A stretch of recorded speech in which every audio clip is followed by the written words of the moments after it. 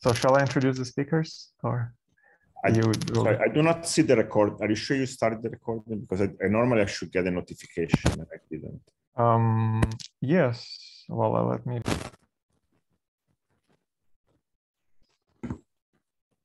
Oh yeah, I know what you mean. That usually get this notification. Yeah. I got it. Ah, you got it. Okay, you can start. Okay, well, hi everyone. Welcome to the Bootstrap seminar. We are very happy today to have Cyuan-Han and Ian, who will tell us about conformal collider meeting LHC. I guess we have a format of 30 plus 30 minutes formally, but we'll see how it goes, and we'll start. Okay, so let me share my screen.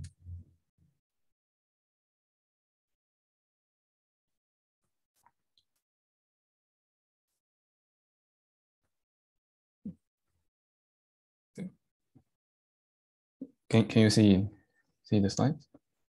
All good, yeah. Okay, so let me start. So first of all, thank you very much for this giving me this opportunity to talk. It's a great pleasure.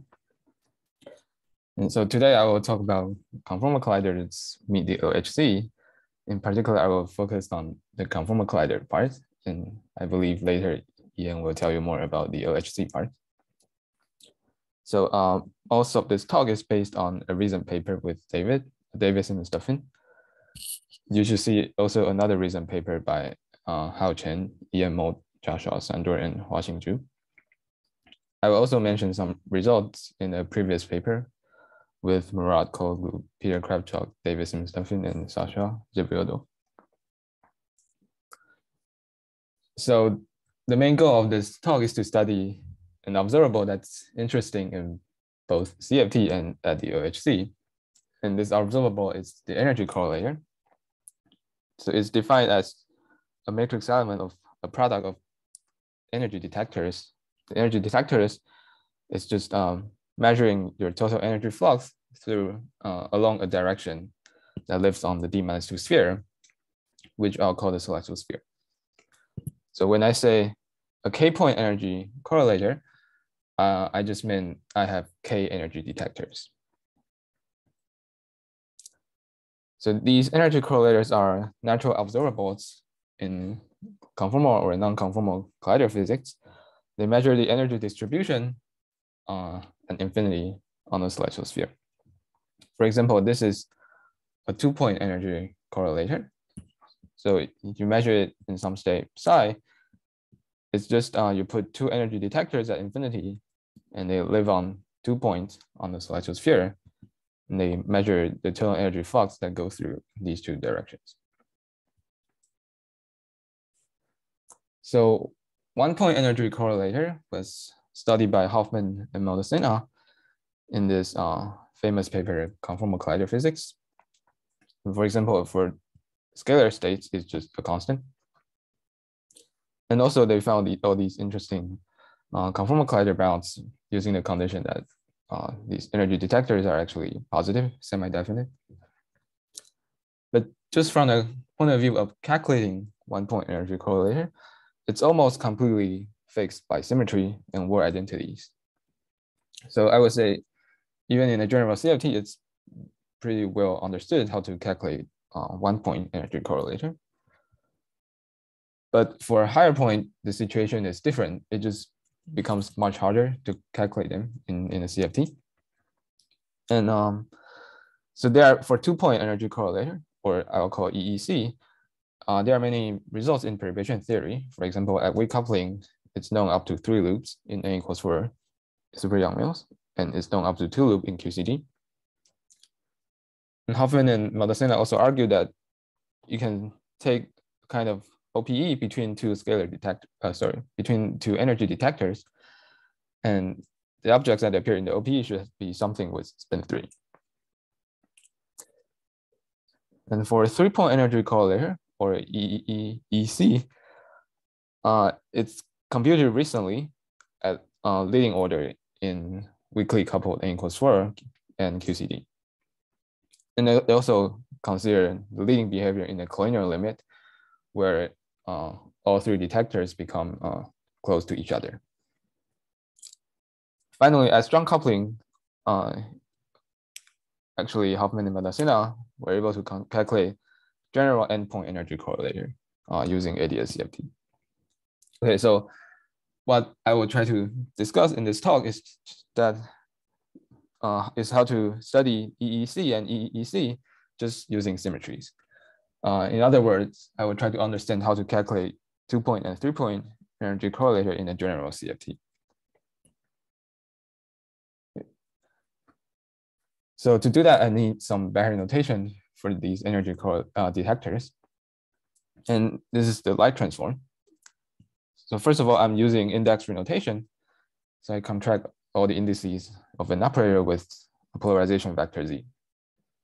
And the light transform is just integrating the operator along a null direction given by this polarization vector. And so I'll call the light transform L of O. And it turns out that this L of O is a primary operator with scaling dimension 1 minus J and spin 1 minus delta. And this average null energy operator or energy detector that I discussed earlier is actually just the light transform of a stress tensor. So each energy detector lives at a point on the celestial sphere, and the position is just given by this polarization vector Z. Or you can think of this Z as the embedding space coordinate on this D-2 sphere. So that means I can actually consider a more general object, which I'll call the 2-point event shape. So it's a product of two light transform of operator O1, O2 with two different polarization vector Z, and I measure it in some state O with time-like momentum P. So if O1 and O2 are stress tensors, this is the 2-point energy correlator.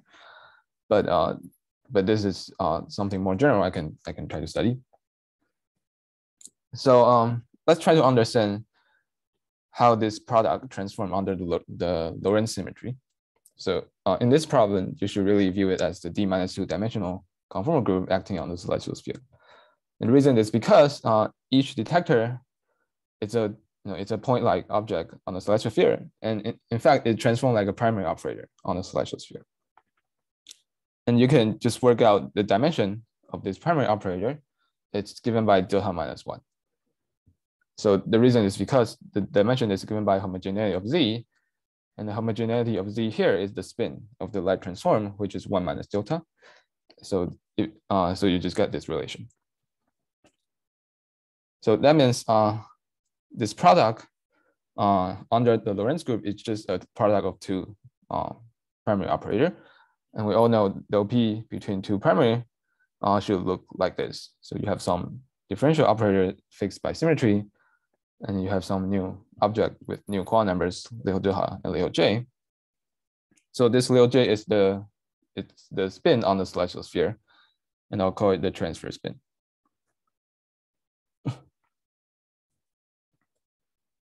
So just by studying Lorentz symmetry, this 2-point event shape we can decompose this 2-point event shape into some special functions that's completely fixed by symmetry, which is this object, and then you have some unknown coefficient.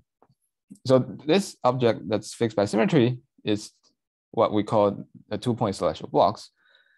And this is basically given by this 2f1 function. So this variable zeta is defined here. Basically, it tells you the distance between the two detectors. So we have this decomposition, but we still have some unknown coefficient R that should depend on the dynamics of the theory. So what is the relation? And this question can be answered by studying the full conformal symmetry instead of just the Lorentz symmetry. So if we study the conformal symmetry, we can derive a formula called the Lariat OPE. I don't have time to explain how this is derived, but basically the object that appears are Lariat operators. So Lariat operators are analytic continuation of light transform of local operators. And more importantly, their matrix elements are given by this familiar function, C delta J, which is just the analytic continuation of your of the OPE data. So using this layer OPE, we can relate this unknown coefficient R on the previous slides to our local OPE data. For example, for this 2-point event shape, so I'm considering scalar states here. That means in this OPE, only little j equals 0 term will be non-vanishing. And so if I plug in this OPE, layer OPE, eventually I get a sum over register directories, and I have the OPE coefficient analytically continued to j equals -1. And then I have a function completely fixed by symmetry, which is the 2-point celestial block. But this is for scalar detectors. So these are light transform of scalars. And what we are really interested in is light transform of stress sensors, the energy detectors. So the layer OPE of energy detectors look like this. Again, each term is a Layer operator. So they are related to this C delta J, so they naturally live on register directories. And here I plot the register directories for the stress sensor OPE. So each dot is just each Layer operators that can appear in this Layer OPE. So these are even spin directories, but you have to evaluate them at odd values of J. And I can also ask what's the celestial quantum numbers for each term, because for each term they transform like a primary on this celestial sphere. And the quantum numbers are given by this relation. So each little delta is related to the scaling dimension on each register trajectory at different values of J. So I'm going to, I will need this relation later in the talk. Let me quickly summarize what I've shown for the 2-point energy correlator. So basically, if we use the Lorentz symmetry, we will see that it can be decomposed into some special functions, the 2-point celestial block.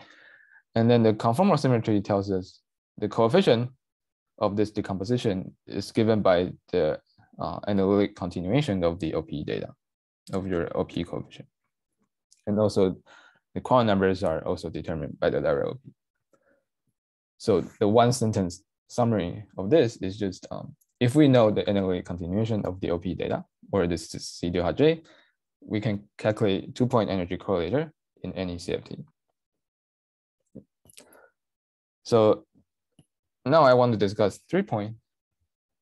Actually, before I do 3-point, let me pause and see if there's any questions. Hi, let me try to ask a question. So here, is it clear that this is discrete, this sum, after you continue to j equal 3, or you could have a continuum of deltas? Is it clear? Is it clear this sum is discrete?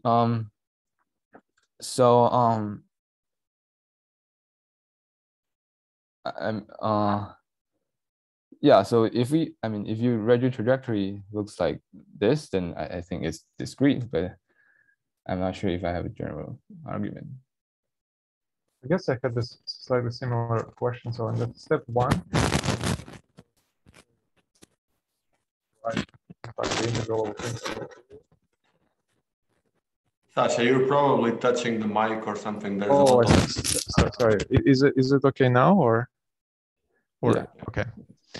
So on a previous slide, or the last one. Sorry, the last one and the part 1. Yes, here. So when you do the first step in Lorentz symmetry, wouldn't you write the integral of a principal series instead of a discrete sum? Yeah, exactly. Yeah, sorry, I'm being too sloppy here. Right. So this should really be this. Yeah. Right, and I guess then we assume that when we go to j equal 3, we just get and then we deform the contour here when we get the C delta J in the integrand. Right.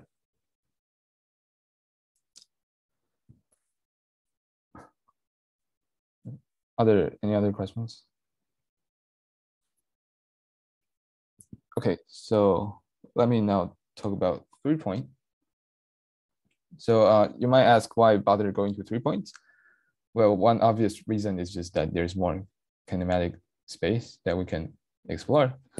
And I think there are other reasons related to collider physics or phenomenology, but I think Ian will explain that better. So, and probably another motivation from the CFT side is that we have to understand the general structure of the Larry OPE. So if we have a product of 3 energy detectors, we can OPE 2 of them, and then we get some Larry operators with another energy detector. But we don't know what this OPE is. So I will not try to answer this question in this talk, but it's an important motivation. So for this talk, I'll just study a simpler problem. I would just do the I would just do this first step for the 2-point case. Sorry, for the 3-point case, I'll just do the Lorentz symmetry, and I'll show that we can also decompose them into some special function called the 3-point selection blocks. So the idea is just almost identical to 2-point case. You just view them as primary operators on the celestial sphere, and then you can just do the usual OPE. And these are, if you OPE 2 of the detectors, you get some corner number Lihou J, and then you OPE the 3rd one, you get another Coulomb number Lihou prime. So again, I'm assuming the state is a scalar, so there's no transfer spin for this Coulomb number. And the celestial block just looks like this. These two are familiar differential operator that appears in OPE. And this is coming from taking the matrix element. It's just D3 dot timeline momentum P.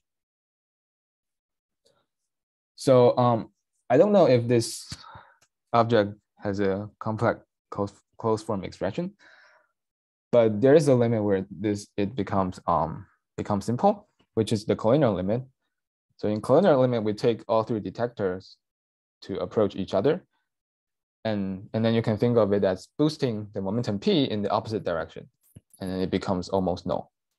And if P is null, this is just by definition a conformal block. Also, we can actually systematically compute the sublink terms. For example, here I show you the first sublink term. So in this equation, this is just some homogeneity factor. They're not so important. And this is, as I explained, the leading term, which is a D-2 dimensional conformal block. So these cross ratio UV are defined in this way. So when you take the collinear limit, so remember these zeta ij are the distance between detector I and detector j. So when you take the collinear limit, all zeta ij become small. So you have 2 cross ratios, U and V. They are just given by the ratio between the 2 small distances between detectors. And the sublink term is just some complicated differential operator acting on a conformal block. Okay, so by Lorentz symmetry, the EEC should have a conformal block decomposition like this. So this is again a little bit sloppy.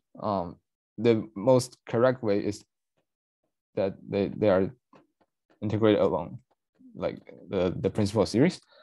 But let me just assume for now I can close the contour. And so this is just the 3-point celestial block that I just discussed. And these again are some unknown coefficient that should depend on the dynamics. And we have to sum over 2 sets of Coulomb numbers. The first one is this Lihou J. The second one is Lihou prime. So this just followed from Lorentz symmetry. So it should be valid in any QFT. But if we have conformal symmetry, we can use this Larry OPE formula. And that tells us what values of Lihou delta should appear in this sum. So this is the result I wrote down earlier in using the Larry OPE of 2 energy detectors. The values of delta that can appear are just related to the scaling dimension and analytically continue to different values of J. So we sort of understand this sum, but we don't understand this sum. This Lihou prime, we just don't know very much about it. So we can try to take some limits such that only one term in this sum over 0 to half prime is important. And this is just the collinear limit where all, the three detectors or these three angles all become small. And in this limit, first of all, the celestial block becomes a conformal block, a D minus 2 dimensional conformal block. And also the 0 to half prime is actually the quantum that controls the scaling in this limits. So you're just, the leading behavior is just given by the one that has the lowest value. So, right, so this vector just gives the scaling behavior in the collinear limit. And we actually have a guess or expectation for what this should be. And the reason is because there's a spin selection rule. So if we consider a product of 3 energy detectors, we got some object that we don't know what it is, but what we can actually fix the quantum numbers by symmetry. So if we consider dilatation symmetry, this object actually should have spin 4. So we expect this to be something with spin 4. And also we expect this to be related to the OP data. So there's just one natural candidate. It's just a spin 4 operator in the OPE. And so the expectation is that this value, delta prime, is given by the scaling dimension of the leading twist spin 4 operator. We don't have a rigorous argument, but we will see that this is true in 2 examples later. So the 2 examples are n equals 4 at weak and strong coupling. In fact, one can also see this from real LHC data. I believe Ian will talk more about this later. Sorry, can I ask a question about this? Because yes, before you had spin 3, but it was not physical operators with spin 3, was operators like the Rez trajectory of even operators evaluated yes. spin 3. But now you're saying that you expect really a spin 4 local operator. Why not the continuation of an odd trajectory? That's right. I think it's just because you do have a spin 4 operator in the OPE. Unlike previously, if we have spin 3, then we don't have anything. We just have an LA continuation. So yeah, I don't have rigorous argument. Just as but why like odd spin operators couldn't contribute, and then their continuation would appear here at spin 4? Right, it's possible. So you mean like odd spin trajectories, and then we evaluate at j equals 4. Yeah, I think it's possible, but yeah. Right. So yeah, I think it's also possible. Okay. Sorry, isn't it a CRT plus? Like if you act with CRT on both sides of your equation. Right. So okay, thanks. Okay, right. So there's another symmetry, or maybe not a symmetry. There's a map on operators. It's CRT plus Hermitian conjugate. So plus Hermitian conjugate. So under this map, a light transform of operator with spin j will have a signature -1 to the j, like this. So you can ask, okay, what's the signature of this product under this map? It's just 1, right? So this thing should also have signature 1. But if this thing lives on an odd spin trajectory, then it has signature -1. So okay, thank you. Right. So this thing should also, right. So because of this thing should have even signature, so it should live on the even spin trajectory, and it has spin 4, and so right. So yeah. Thank you. Perfect. Yeah. Thanks for reminding me, Sasha. Right. Okay. So let's now look at some examples of 3-point energy correlator. The first example is at weak coupling. So it's computed in this paper. And actually they consider the leading behavior in the collinear limit. So so it should have this expansion. And this is their result. And one thing you immediately notice is that the result is independent of this overall scaling. So that means this Leo delta prime star should be 5, which is consistent with our expectation because you know, the leading twist spin 4 operator in here is just have dimension 6, which is so it's just consistent. And but there's a lot more we can say because other than just scaling behavior, because we have all these very non-trivial dependence on this U and V, which are ratio between the small angles in the collinear limit. So this function should have a decomposition into conformal blocks. So we can try to use the Lorentzian inversion formula to calculate the coefficient of the conformal block expansion. But to use Lorentzian inversion formula, we have to first analytically continue the Lorentzian signature on the celestial sphere because this is a 4-point function on the celestial sphere. And it's not clear why we can do that non-perturbatively, simply because there's just no theory live on the d-2 sphere. Our theory is the d-dimensional theory. But this is just a very explicit expression, so nothing prevents us from analytically continue this expression. And indeed, we see that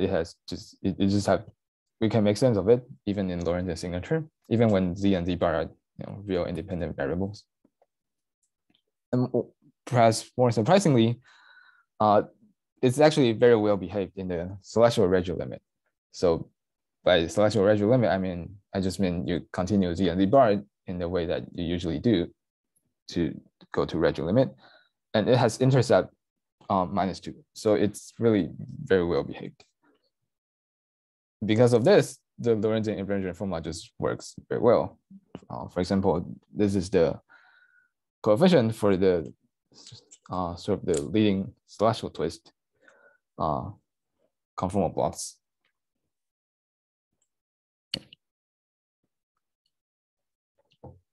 Maybe I should speed up. Okay, I should really speed up. Sorry. So another example is as strong coupling. So as strong coupling, we have an expression that works not just in the collinear limit, it works for any generic detector positions.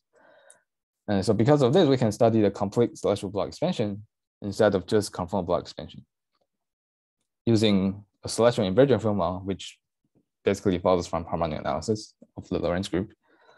And the formula looks like this. You have some function whose residues give the coefficient of celestial block expansion. And in the right-hand side, it's just an integral of the 3-point energy correlator against some celestial partial wave. Okay, so using this formula, and we can just plug in this and find the celestial block expansion. So for leading order, the result is this. So I want to focus on the quantum numbers. So the quantum numbers of the little delta quantum number is 6 plus 2n. And you can check that these correspond to double traces in this double stress tensor OPE, and then we'll continue to j equals 3. There's another quantum number, Leo delta prime. And we find that it's just perfectly agree with quantum numbers of triple traces in the stress tensor OPE at j equals 4. Okay. So these quantum numbers are probably not so surprising because from Larry OP, we know they have to be this. But these quantum numbers are like, we don't know much about delta prime, but it seems like it agrees with our expectation. Okay. So finally, let me talk about a crossing equation satisfied by 2-point energy correlator. So the idea is very simple. You take the OP in different order and you get the crossing equation. So here I consider a 3-point event shape where this O has spin JO. And also for simplicity, I just consider the collinear limit of this crossing equation. And I got this equation. So this is just a d-2 dimensional conformal block. One of the external dimension is given by the leading twist operator with this value of spin. So again, this comes from the spin selection rule. So this looks like a d-2 dimension. Sorry, this looks like a usual 4-point crossing equation in the d-2 dimensional CFT. But the meaning of the exchange quantum number is very different. There are quantum numbers that appear in the Lariat OPE. They are not quantum numbers of any local operators. And also the coefficient R, as far as I know, do not satisfy any positivity condition. So the usual numerical bootstrap methods do not work, at least in an obvious way. So here I'll just do a very simple Lycombe bootstrap analysis and see what we can learn from this crossing equation. So if we take this double Lycombe limit, there are two terms that can appear on the left-hand side, and to reproduce these two terms, I will have to have two infinite families of operator, one with these value of h, and the other one with this value of h. So I'm switching to h and h bar here. So these are. Sorry, how much time do you still need, you think? So that, I think I need like 5 minutes. Is that okay? Or, okay, let's try to do it. Okay, I'll try to speed up. And I think this is, I mean, I'll talk about future directions in the next slide. Okay. So right, so these are the quantum numbers that start on the celestial sphere, but using Lariat OP, we can relate that to to our OP data. And the appearance of these two infinite families of operators predicts two types of radio trajectories that should appear. And the first one has transfer spin 2 times JO with spin 2 times 2IO at large spin. Sorry, with twist 2 times 2IO at large spin. And the second trajectory has the same transfer spin, but with a different value of twist at large spin. Okay, so let me quickly talk about some future directions.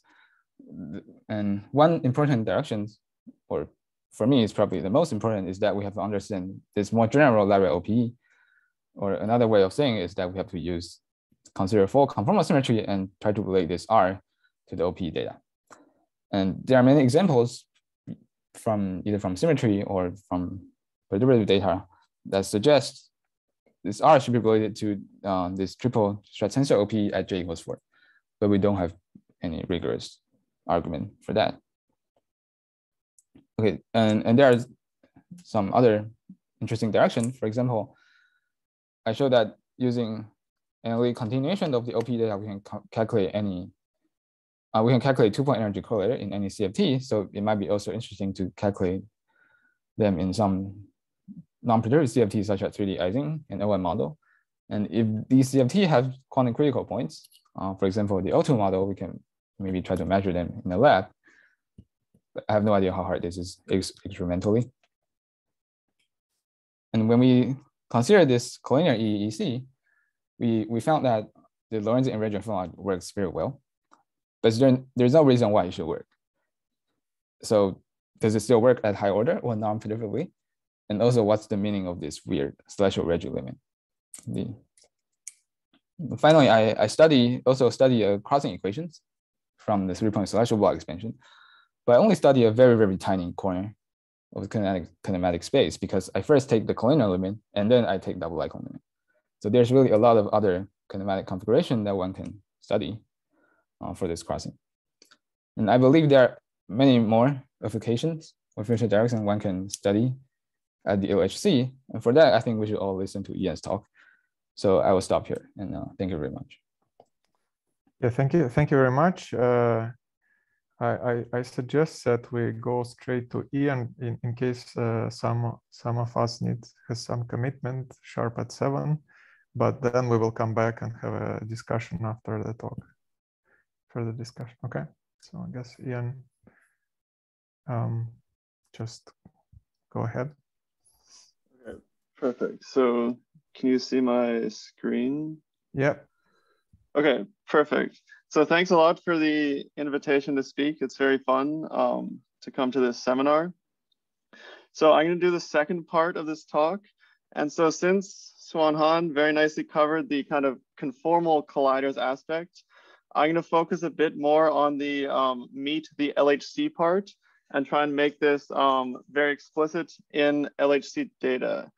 And so this is based I mean, it'll be based on a number of things, but on this recent paper with Hao Chen, Joshua Sandor, and Huajing Zhu, as well as more generally on a whole bunch of work with, in particular, Hao Chen and Huajing Zhu on trying to make this connection between these nice conformal collider ideas that many people here have been studying and the real world. And so since I think this audience is very much more on the conformal collider side, I wanted to just kind of very basically introduce the LHC and kind of what exactly we're doing when we're measuring these, just to make sure everyone is kind of on the same page.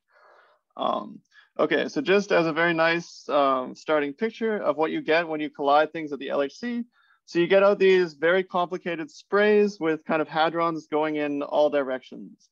And so the classic way that people analyze these was to look at these jets, which are just kind of these cones, which can be thought of as some kind of blob of energy going in some particular direction.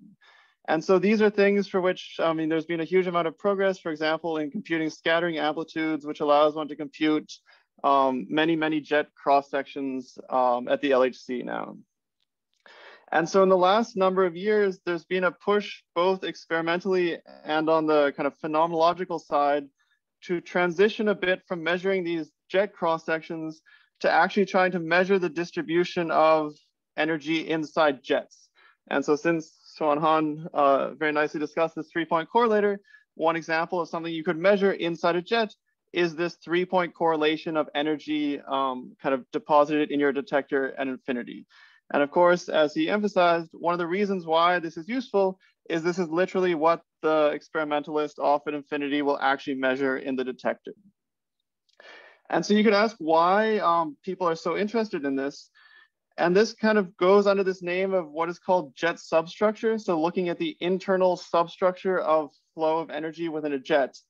And so the reason why this became experimentally very popular is that if you're just looking at the kind of energy deposits of hadrons at infinity, which is all experimentalists can do, then the only way you have a handle of what's going on, so for example, if you produce some kind of new physics thing or whatever inside here, which then just decays, the only way that you ever know that you produce it is that you have some modification of your energy pattern, which can be detected, for example, with this 3-point correlator. And so beyond these kind of searches, there's a lot of just interesting opportunities to study QCD at high energy or to measure parameters of the standard model. So for example, the coupling constant, or as I'll very briefly mention, you can do things like produce very heavy top quarks, which then decay into these correlators, and you can detect that they exist and then extract their properties by measuring the structure of these correlators. So just for the same reasons that people were interested in these in the conformal collider context, these are the kind of observables that you actually literally measure in your detector and that characterize the energy flow. And so there's been a lot of progress in trying to better understand how to measure more detailed energy flow in colliders. And so why is this relevant for this particular seminar? So one of the reasons why this is particularly well suited to the approaches that were just discussed, in particular light ray OPE, is that at the LHC, you're not interested in, or for the most part, because the events are extremely complicated, you're not interested in kind of configurations where the light rays are at completely generic configurations, but instead you're interested in cases where they're all kind of very collimated within a single high energy jet. And so this is ideally suited to be studied using the light ray OPE because you're essentially already forced yourself into the limit about which the light ray OPE is expanding. And so, for example, if you just consider this 2-point OPE shown here, which is just an expansion in the twists, for phenomenological applications to get the leading scaling behavior, this is very convenient because you essentially only need the leading twist behavior. And so this kind of expansion is naturally an expansion about the limit, which is now of current interest. And so in some sense, this jet substructure is kind of a phenomenological realization of the OPE limit of light ray operators. And so it's very natural to try and measure these correlators and use techniques developed, in particular this light ray OPE, to go over to the LHC. And so for people with a CFT background, this may be surprising, but for some reason, which I'll discuss very briefly, this was never the approach that was taken to studying jets. And so there's this, after this Maldacena-Hoffman paper, there's this kind of discussion here at KTP saying, I mean, there's plenty of QCD data. Why don't people, or why don't you just go look at it and see if you can see all these nice predictions, for example, of the light ray OPE? And so his response was kind of, people don't do this. I haven't figured out why they don't. And so I should say, of course, there were exceptions even early on, and then kind of restarting again in about 2013. But for the most part, this was kind of completely ignored by the, let's say, more phenomenological or LHC side of things. And so as a result, none of these correlators have ever actually been measured at the LHC. And to my knowledge, no multi-point correlators have actually ever been measured. And so this is kind of, there's this kind of very beautiful story on the theory land.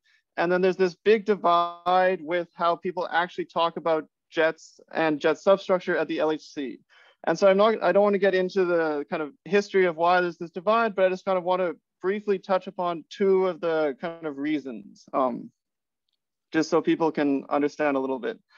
So the first reason is just a purely sociological reason, that originally what people were interested in doing is studying kind of the shapes of jets. So essentially how kind of wide a jet is, kind of like this. And so the reason was that these were invented very early on when people wanted to use jets as essentially resolution variables for your underlying S matrix elements. So for example, this is supposed to mimic some infrared safe version of a kind of QQ bar pair being produced.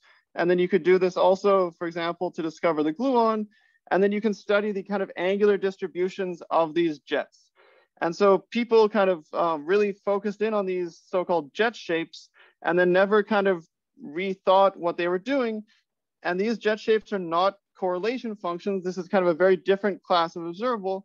And for some reason, this is just the way that people have studied jets ever since this kind of original introduction in 1977 or so. And so the second reason is actually a more kind of practical reason, is that QCD is not a conformal theory. And so in particular, while you have this at high energies, you have this regime where you have quarks and gluons, and you can calculate things perturbatively and use all these nice light ray OPE tricks. You also have hadronization that you have to contend with. And so at the energy scales of the previous colliders, which were in particular LEP, where these things could be done in a very clean way, there were a number of problems to trying to measure these 2-point correlators. And so the 2-point correlator was in fact tried there. And so the first is that you have a large, because it's at very low energies, you have large corrections to the structure of energy flow coming from this hadronization. And so this is just a simulation at the energies of LEP, where it shows the result both on something just doing partons, so just quarks and gluons, and then including the effect of hadronization. And so you can see in this small angle region, which is of interest to the light ray OPE, there's kind of a huge order 1 discrepancy between what you get on hadrons and what you get on a calculation in terms of quarks and gluons. And so the other problem is if you wanted to go beyond, let's say, a 2-point correlator to measure this 3-point correlator that was discussed, if you kind of look at how many particles are actually in your jets at these energies, you typically only have 4 or 5 particles. And so what this is saying is that the finite masses of the particles coming out actually play a big role at these energies. And so you can only get kind of 4 or 5 particles. And so therefore, if you're trying to measure a 4 or 5-point correlator, it's not going to behave very well, or it's not going to behave at all like it does in perturbation theory. And so because of this, these 2-point correlators were kind of tested very early on and then just kind of abandoned to history. And so this problem is kind of, once you understand how to deal with the complexities of the LHC, is kind of completely overcome by these extremely high energy collisions. So in particular, you can easily make kind of TeV scale jets with extremely high multiplicities. So you can see there's very, very many particles coming out here. And so you can measure in principle very high point correlators and they behave, or you're in a perturbative regime where you can really do first principles calculations in terms of quarks and gluons. And second, you also have extremely good detectors. And so you can actually measure the kind of angular resolution extremely well and measure these multi-point correlations with no problems. And so with that as the kind of motivation for the general picture, now I just want to go through how one can look for some of these properties that were discussed in the previous talk in LHC data. And so this will be primarily kind of like a picture version of all the different features that were discussed in the previous talk. So the most basic thing is just this scaling behavior, which is predicted by the light ray OPE. So as you move them together, it essentially predicts a scaling just with the anomalous dimension of these leading twists, these twist 2 spin J operators. And so just as a very brief thing to show the kind of general notation. So here we're going to measure jets inside, or we're going to measure these correlators inside very high energy jets at the LHC. And so in Cyuan-Han's talk, there was always this cross ratio zeta ij. And so in the collider context, it's more common to use a variable, it's called R. And so this has to be done for boost invariance, which is shown here. But it's small angles. This is essentially, you just have this relation between this cross ratio and this R, which is used. And so you should just think of this R in the plots that are coming up as the cross ratio itself, and just forget any additional details. And so the second thing which I should say is, so I won't discuss, or so I think, I can't remember if this was mentioned in the previous talk, but so essentially what this is doing is measuring these correlators in highly boosted quark or gluon states. So this was this collinear limit. And so I won't discuss how one actually computes the kind of light ray densities in which you measure these states, but this is something which can be done at the LHC using QCD factorization theorems. And so we can essentially compute perturbatively the state in which these will be measured, and then you just take the expectation value in that state. And I'll kind of gloss over exactly how that was done, but one can just hopefully trust that it can be done. Okay, so specializing what was done in the previous talk to the case of QCD.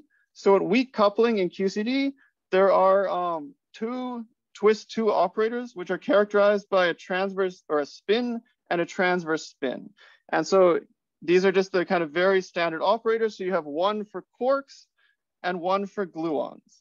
And so, and then you also have a transverse spin 2 operator, which is purely gluonic. And so doing this light transform, this gives you the kind of complete set of leading twist operators, which will determine the scaling behavior of all these, or which you will get in the iterated light ray OPE at leading twists.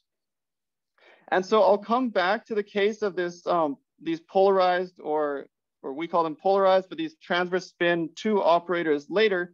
But so at the LHC, you, if you just measure the scaling behavior of kind of jets, because you don't have a polarized source, you don't excite these operators, or you just average over them.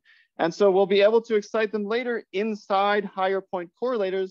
But to begin with, to just study the scaling properties, one is just sensitive to these quark and gluon leading twist 2 operators.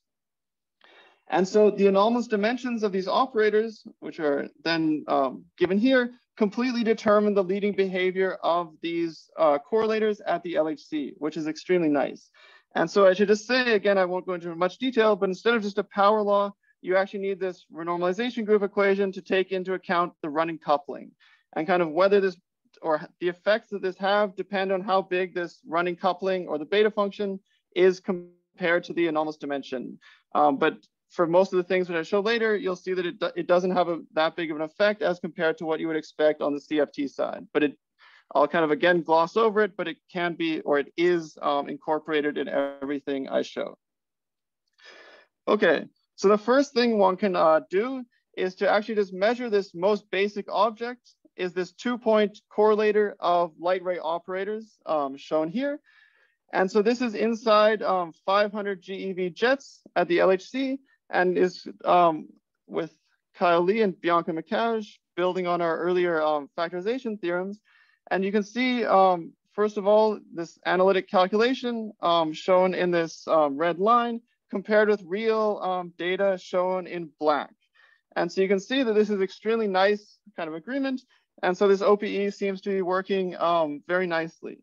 And again, from the kind of phenomenological side, the thing that's really nice is that this kind of universality in the small angle limit really allows us to do these calculations in this very complex LHC environment. So you really have all this kind of stuff going on, but if you really focus in on these small angles, you really get this kind of beautiful agreement between the prediction from the OPE and the perturbative calculation. And there's been no kind of fudging or anything to take into account extra things. It's really just coming from this universality in the small angle limit.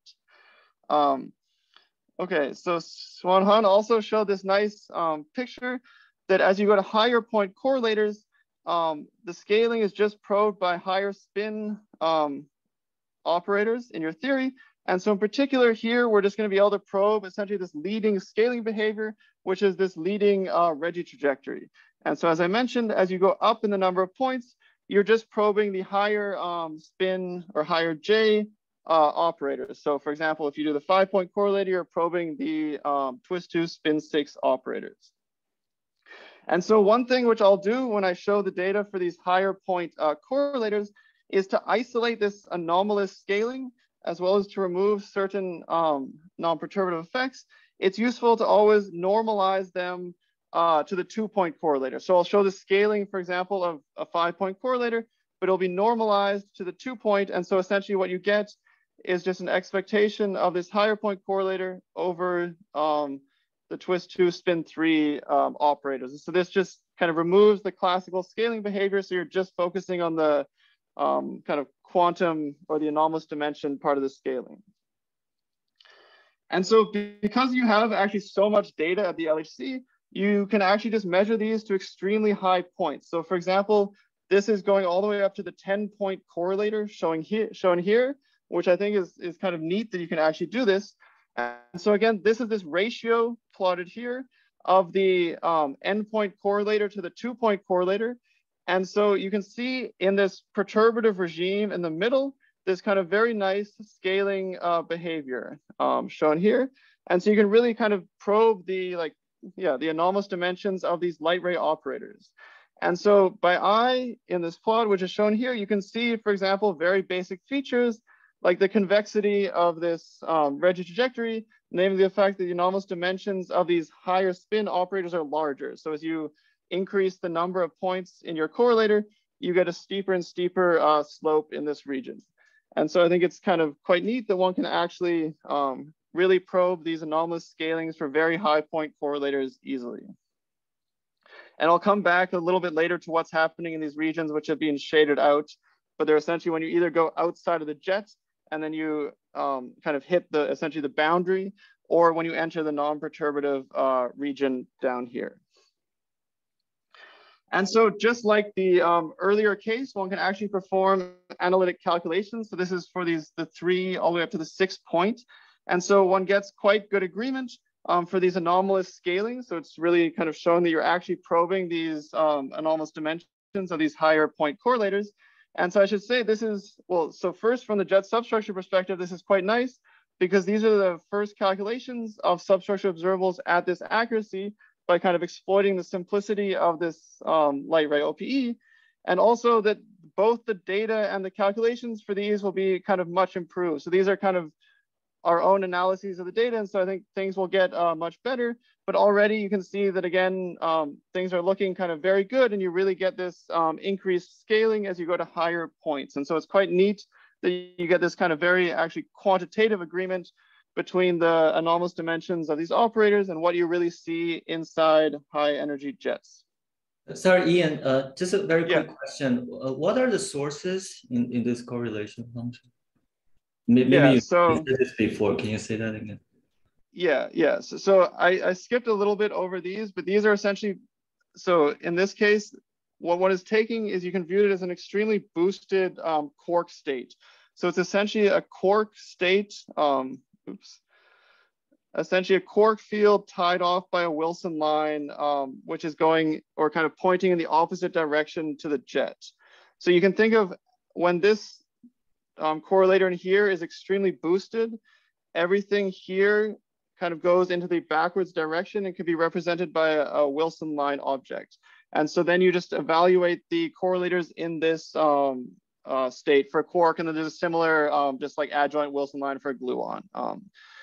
And so there's a kind of a rigorous factorization theorem for how to produce these that takes into account all the initial state and stuff, but that I've kind of swept under the rug, and you essentially then just evaluate these correlators in this state produced by these highly boosted quarks or gluons. I see. Thank you.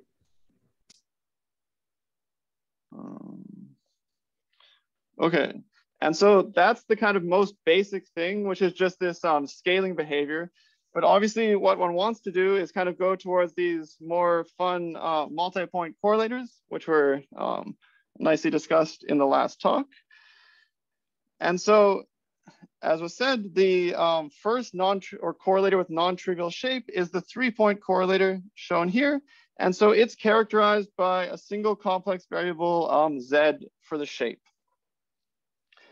And so the very nice thing is one can actually just measure this explicitly in data. And so to be able to bin things, it's a bit inconvenient. So normally this variable Z would live in some kind of curved region shown here. But that's very inconvenient for experimental analyses. And so one kind of blows up this region into a square by using essentially a radial coordinate away from the OPE limit and a angular or azimuthal coordinate about the OPE limit. So it essentially blows the OPE limit up into a line. And so in this plot, here is the kind of OPE limit down here. You have an equilateral triangle up here, and then you have these kind of flattened triangles up here. And so it's a bit hard to visualize if one hasn't thought about it.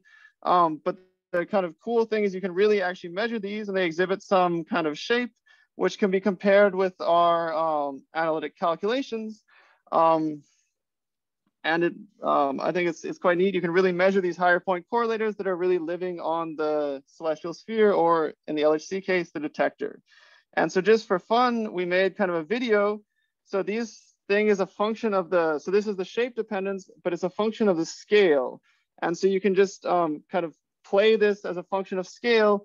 And at some point, you just explicitly see the hadronization transition. And when you have quarks and gluons, you have these kind of intricate, or this shape of the 3-point correlator, and then you hit the hadronization scale, and then they're just uncorrelated hadrons, and this becomes just a uniform distribution. And so you can kind of watch the hadronization erase the structure of the 3-point correlator by eye, which is kind of amusing. And so just one more thing which one can explicitly kind of play with in data. So from Cyuan-Han's talk, he showed how you could decompose these into celestial blocks indexed by the celestial dimension and the transverse spin. And so just a kind of a fun question is just how well does this work? And can you just kind of look at the convergence of this? And so it's quite hard in these 2D plots, but you can take slices, for example, through these pieces here. And so this is just a slice at a fixed value here as a function of the angle. And you can see the full calculation up here, and then the kind of block expansion in blue. And so this is at twist 2, and then at twist 4 shown here. And so you can see that this thing actually kind of converges very nicely. And so these celestial blocks are kind of very nicely describing the shape as they should, but it's just kind of fun to see this actually play out. And so, yeah, I'll just very briefly kind of highlight 2 applications of this, and then I'll move quickly just for time. So one thing which I didn't discuss before was these transverse spin J = 2 operators, which appear at weak coupling at leading twist. And so these are excited in the squeezed limit of the 3-point correlator as you rotate 2 correlators about each other. And so you can actually use these to validate certain simulations which are used at the LHC. And so this is, for example, our calculation shown here compared with a simulation which was kind of tuned to this to verify it. And you can see that this kind of agrees very nicely. And then these simulations can be used more broadly in kind of searches at the LHC. And then the second application of this 3-point correlator, which again, I can't really do any justice to in one slide, is so before I show these kind of very nice scaling behaviors if you have massless quarks and gluons, but of course, in the standard model, you can stick in some massless massive state. So for example, a top quark, and then this breaks this scaling symmetry, and it essentially imprints itself at a particular angular scale into your detector. And so you can just work out what that is shown here. And so this is actually very useful because it essentially probes the mass of the top quark. And so this is a kind of plot in simulation for different values of the top quark mass shown here. And you can see that you get a very good sensitivity to the value of the top quark mass. And so you can, for instance, measure this using these correlators, which you can compute very nicely. Okay, and so I have just two more things that I wanted to go through very briefly. So the first is this hadronization transition.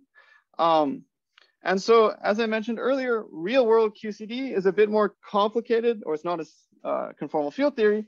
And so earlier I showed these quantitative comparisons in this region where you have perturbative quarks and gluons, and you can really do first principles calculations. But you expect, if you measure this correlation function, that you should really see two qualitatively different regimes. One where you're seeing the scaling behavior associated with the light ray OPE, and then you should see some kind of particular scale where confinement sets in, and then you expect to just see freely propagating, uniformly distributed hadrons at very small angular scales propagating out into your detector. And so if you measure this, this is exactly what you see. And so before I was focusing just on this region here, where you get this nice scaling behavior of quarks and gluons, but then you hit this kind of transition scale where you kind of see by eye confinement happen.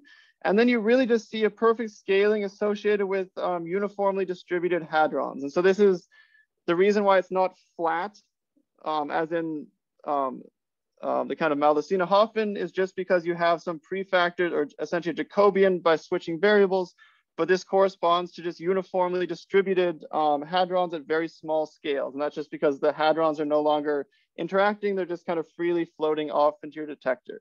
And so you can kind of really measure at extremely small angles and see kind of very nicely the structure of QCD. And so if you didn't know beforehand, you could see that it had some abrupt transition appearing here. And so very briefly, I just also wanted to, so this was nicely described in the previous talk, but I just want to kind of say a very small amount about the kind of perturbative structure of these correlators, and where I think it's kind of interesting to have some interplay between the light ray OPE perspective and perturbative calculations using more standard loop techniques. So although I showed the experimental results for these earlier, and Cyuan-Han discussed the light ray or the Lorentzian inversion of the kind of perturbative result we have, I just wanted to very briefly say why these things are kind of simple to calculate and how we did it. And so to compute these in perturbation theory, so in perturbation theory at leading order, you just have some, for example, 3 particles coming out into your detector. And so the action of the light ray operator is just to essentially weight by the energy, which I'll call the energy fractions omega-1, omega-2, and omega-3. And then you just integrate over all possible energies, but keeping the shape or the angles between these detectors fixed. And so essentially what you get schematically is some integral shown here over the momentum fractions. And so they just by energy conservation have to add up to 1. You then weight by the energies, and then you have some object called a splitting function, which describes, for example, the splitting of a quark or gluon into 3 quarks or gluons. And you can just, for a kind of toy example, assume that, for example, the splitting function is just 1 over S123, where S123 is the Mandelstam for the 3 particles. And so if you look at the integral that you get something of this form shown here. And so it's just some integral of some rational function in these omega variables, where now these angles are the Z12, Z13, and Z23. And so one thing you immediately recognize after looking at this is that this is just a standard Feynman parameter integral, where you interpret the energy fractions shown here as the Feynman parameters, and the Zij are the kind of dual, or what I refer to as dual coordinates for the momenta. So if you just do the loop integral, you could write it exactly in this way. And so what this allows one to do is essentially take the energy correlator, or this 3-point energy correlator, and map it to very well-known, in this case, one loop integrals. And so, for example, you get this 3-mass triangle integral shown here. And so the structure and the functions appearing in these integrals is very well understood. And so that's how we were kind of quite easily able to get this result, which was discussed earlier. And so in particular, from the perturbative perspective, what appears in here are fairly standard integrals. So for example, just the Bloch-Wigner dilogarithm. And so this gives us a kind of perturbative or loop amplitude style understanding of the functions which appear and the kind of structure of the functions which appear in this result. And so then when you look at this with the light ray OPE, the thing that's kind of interesting, at least to me, is this kind of gives a completely different perspective on how one should think about the amplitude. And so in perturbation theory, these general, for example, crossing pictures, which Cyuan-Han showed, actually have a very transparent interpretation. And so in general, these energy correlators sum over all partonic states. But of course, in perturbation theory, you can just look at particular diagrams. And so, for example, I could take this diagram here, where this gluon splits into two quarks shown here, and I can squeeze these two energy operators here. And so when you do that, you squeeze onto a physical state, namely you just have a gluon entering there. And so you know that it just has to have transverse spin j equals 0 or 2. And so the kind of remarkable thing is if you decompose just this piece of the amplitude, you really see that you just have these blocks where you always have j equals 0 or 2. And so this is not at all obvious to me, at least from this perturbative result written in terms of these polylogarithms and stuff shown up here. And so it gives kind of a very different perspective. And I think it'd be interesting to better understand this interplay between the kind of function space, which are quite well known from the studies of amplitudes, and this light ray OPE, which places very non-trivial constraints. And so again, as was mentioned in these crossing equations, so if you fixate on this one particular diagram here, you don't get this analyticity and spin, you just get these two particular transverse spins appearing. But of course, when you actually measure the energy correlator, you have to sum over all states. And so this other kind of cross channel will now have to reproduce this singularity from the perturbative gluon using an infinite sum over states. And so somehow this is made or is not at all manifest in this these kind of polylogarithmic functions, but there should be some way of, or it constrains it, and it would be very interesting to better understand how that works.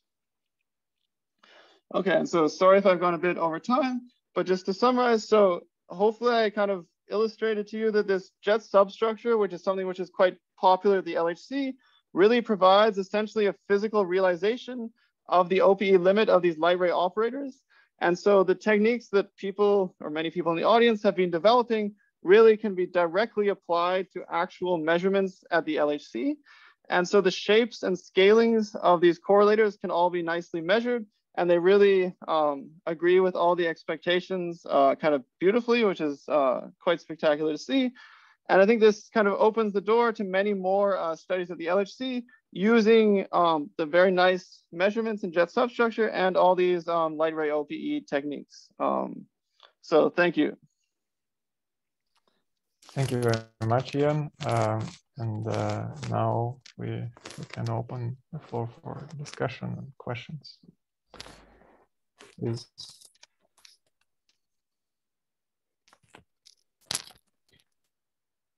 Okay, maybe I can start. So can you say a little bit, so do you think that using this technology of energy correlators, there can be actually more information can be extracted from the known data already? Or so is there an advantage of using this technology in terms of searching for new physics? And yeah, so I think it depends if you mean for searching for new physics or for learning about standard model stuff. So one of the differences, so if I go back to the very beginning, so if you really want to use it, so one of the reasons why these observables were less studied at the beginning is that if you have like a particular jet, you don't get a specific value. So people often, like if you measure, people measure like the mass of a jet. And so there you have like, if you have one event, you really get one value, and then you can put some like, does this look like my new physics model? And so the difference with these is you really do it as an ensemble average and kind of build up the distribution over time. And so this makes it a bit harder for very rare new physics searches. In principle, you could measure the distribution and look for bumps, but probably this is not the most efficient way to do things. And so I think where these really help is for learning or precision standard model measurements, like for example, measuring the top quark mass, which is something that's been very hard to do by other techniques because you can't really have a full field theoretic setup.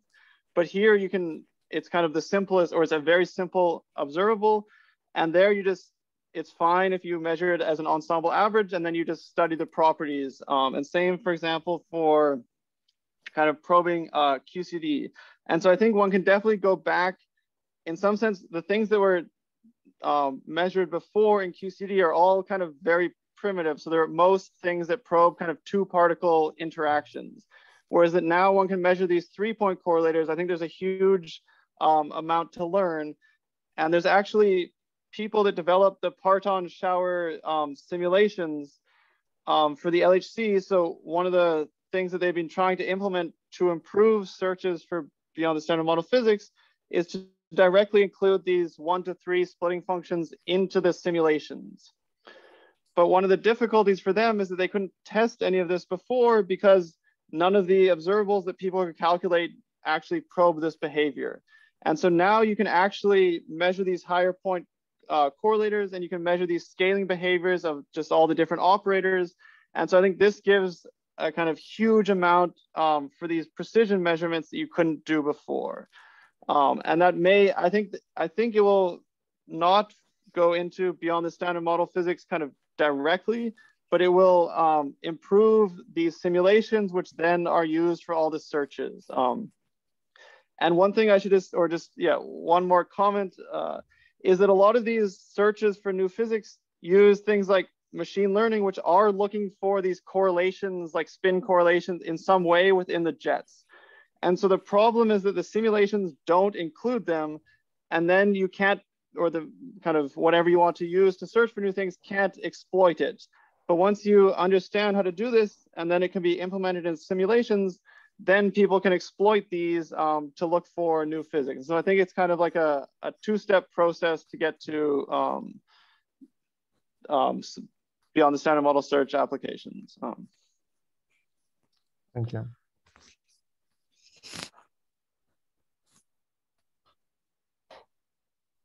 Other questions? I would like to ask a follow-up question. I mean, can you use this technique, for instance, to identify the structure of a jet to distinguish between a quark jet and a gluon jet and get some other information? In particular, I think that would be very interesting to understand what can you extract about the hadronization process when things become well, more interesting, I believe, but less related to this approach that you discussed. Yeah, so absolutely. So I think one of the other difficulties with previous measurements is they're not kind of correlators, and so they don't identify particular scales. And so I think, so I've in this talk mostly focused on this perturbative region, but even though one doesn't understand what's happening in this transition region, it can be measured experimentally, and you can do it on, for example, enriched samples of quarks and gluons, and it provides very interesting probes of the hadronization process in a way that was not possible before. And so I think absolutely that's extremely interesting. And I think you can also do that, for instance, in heavy ion collisions. where you understand even less, but you're also interested in how the hadronization process is modified. And so I think, yeah, absolutely the kind of precision measurements of these, even in regions where you don't understand them theoretically, will teach us, yeah, a lot. Thank you. Yeah, also please feel free now to ask the questions about the first talk, second talks I suggested.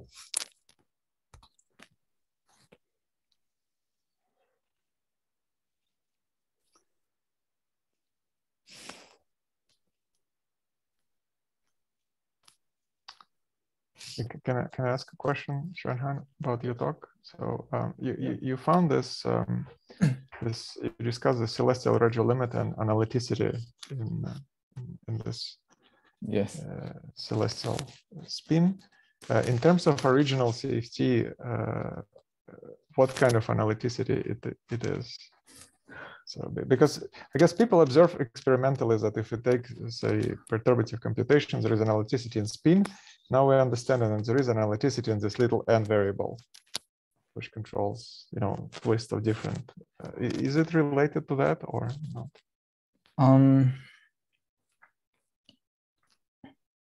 Right. I'm not sure. So, but because in the collinear, you see this meaning of transfer spin. Well, okay. Yeah, I'm not sure, but maybe one comment is just that, well, as you know, in the Larry OP, so different higher transfer different higher transfer spin terms depends on, radio trajectory evaluated at different value of J. So in some sense, this behavior in transfer spin sort of depends on the behavior along this radio trajectory. Maybe, so yeah. So this is something sorry. Maybe I can also comment on, yes. So I think what so for these like leading twist 2 operators, when you compute their anomalous dimensions just perturbatively, they're just like gamma functions or their friends in J. And so people before had just analytically continued them everywhere and kind of understood that. So this transverse spin is something very different because it's a higher twist object. So essentially to go to higher, in perturbation theory, you're going to higher and higher and higher twists. And so it's something which from the QCD perspective is kind of quite remarkable because it's the coefficients of these higher and higher twist operators which are almost not at all understood, and they just fall into these nice, it's analytic in J. And so I think it's something completely different, which I know of no, even on the perturbative side, no analog for what that is. So it's really something that has not been, or could not be accessed at all before. And so it's something, yeah, much more kind of magical, at least from the perturbative side. I guess it's strong coupling because it's strong coupling this higher twist guys that is just labeled by this little n, which is like O box to the n dj O. And then many perturbative computation people just saw that the dependence on n is very simple and you can continue, but I don't think there was any explanation for that. So it's okay. Anyhow, it's interesting to understand it. Okay, thank you. Yeah, but particularly like these ones in both QCD and n=4, the higher twist operators are quite complicated, and so this is somehow. Yeah. I mean, their OPE data, or essentially, to my knowledge, nothing is known about them, and so it's a much more. Like these ones as a function of J were computed in like the 70s or something, and whereas this is something quite different and would be definitely interesting to understand more.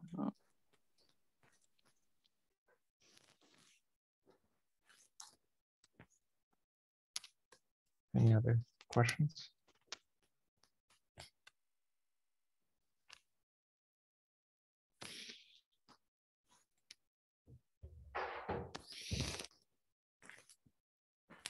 Okay, well, if there are no other questions, I suggest we thank Cyuan-Han and Ian again for this amazing presentation. And I guess we'll see each other next week, or I don't know when is the next Bootstrap seminar. So thank you guys, and thanks everyone. Bye bye.